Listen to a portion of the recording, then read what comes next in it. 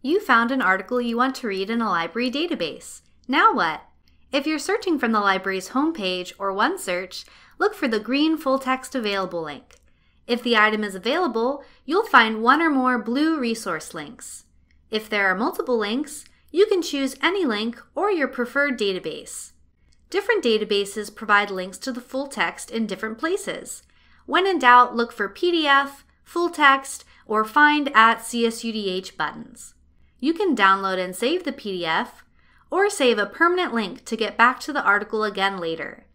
If we don't have the full text of an article through one of our library subscriptions, you can request it through a free service called Interlibrary Loan.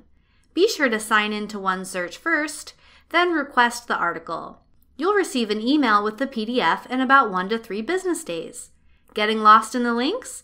Chat with a librarian.